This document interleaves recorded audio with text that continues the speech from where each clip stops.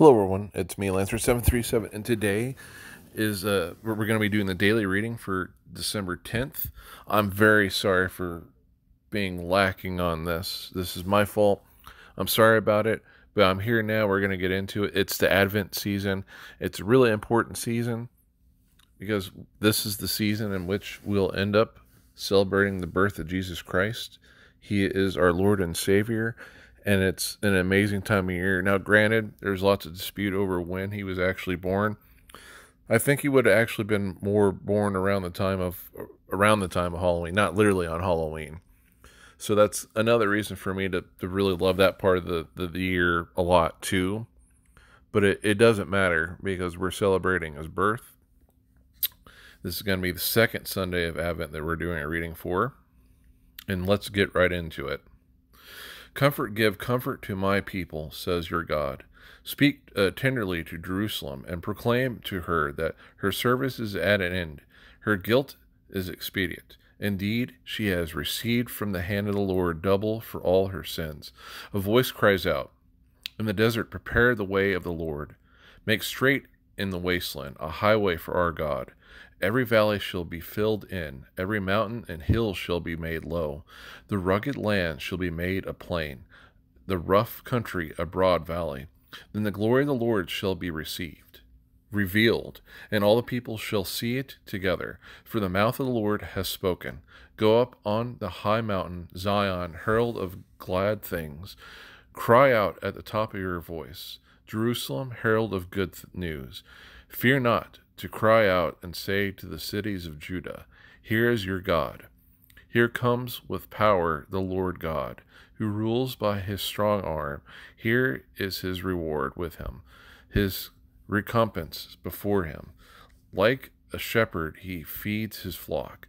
In his arms he gathers the lambs, carrying them in his bosom, and leading the ewes with care. Lord, let us see your kindness and grant us your salvation. I will hear what God proclaims. The Lord for he proclaims peace to his people. Sorry for the tongue tie. Near indeed is his salvation to those who fear him. Glory dwelling in our land. Lord, let us see your kindness and grant us your salvation.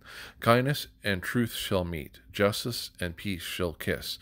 Truth shall spring out of the earth, and justice shall look down from heaven. Lord, let us see your kindness and grant us your salvation.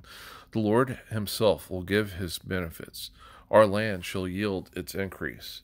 Justice shall walk before him and prepare the way of his steps. Lord, let us see your kindness and grant us your salvation. The second reading. Do not ignore this one fact, beloved, that with the Lord 1 day is like 1,000 years, and 1,000 years like 1 day. The Lord does not delay his promise, as some regard delay, but he is patient with you, not wishing that any should perish, but all should come to repentance. But the day of the Lord will come like a thief, and then the heavens will pass away with a mighty roar, and the elements will be dissolved by fire, and earth and everything done on it will be found out.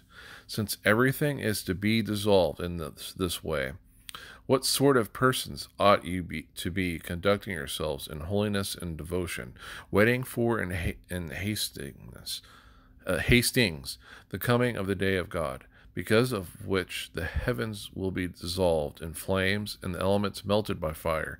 But according to his promise, we await new heavens and a new earth, in which righteousness dwells. Therefore, beloved, since you await these things, be eager to be found without spot or blemish before him at peace. Alleluia, alleluia. Prepare the way of the Lord. Make straight his paths. All flesh shall see the salvation of God. Alleluia, alleluia. And the final reading is from the Gospel of Mark 1:1-8. Beginning of the Gospel of Jesus Christ, the Son of God, as it is written in Isaiah the prophet, behold, I am sending my messenger ahead of you. He will prepare your way, a voice of one crying out in the desert. Prepare the way of the Lord, make straight his paths. John the Baptist appeared in the desert, proclaiming a baptism of repentance for forgiveness of sins. People of the whole Judean countryside and all the inhabitants of Jerusalem were going out to him and were being baptized by him in the Jordan River. As they acknowledged their sins, John was clothed in camel's hair, with a leather belt around his waist. He fed on locusts and wild honey. And this is what he proclaimed: "One mightier than I is coming after me. I am not worthy to stoop and loosen the thongs of my sandals. I have baptized you with water. He will baptize you with the Holy Spirit." I love all this. I hope you got a lot out of this. This is an important time of year, and this is an important message. Peace be with you all, and have a great day and a great Advent.